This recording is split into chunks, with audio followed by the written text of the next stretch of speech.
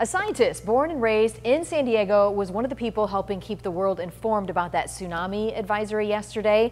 And Leah, you got a chance to talk to her today. Oh my goodness, Vanessa, talk about a hometown hero to the max. Dr. Summer Ohlendorf was born and raised in San Diego. She now works as a seismologist for the U.S. National Tsunami Warning Center in Alaska. She says they've been monitoring this volcano, and as soon as it erupted, she and her team got to work helping keep the world informed.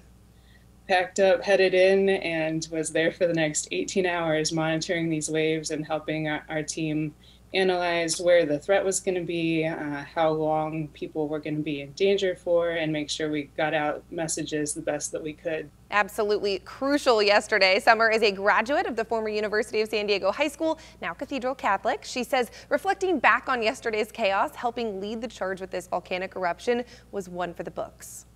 It certainly was a banner day, and I don't expect to see anything this big quite like this for probably the rest of my career. And we, of course, are so proud that she is from San Diego, seeing a local helping everybody keep safe, stay informed yesterday. Very cool, Leah.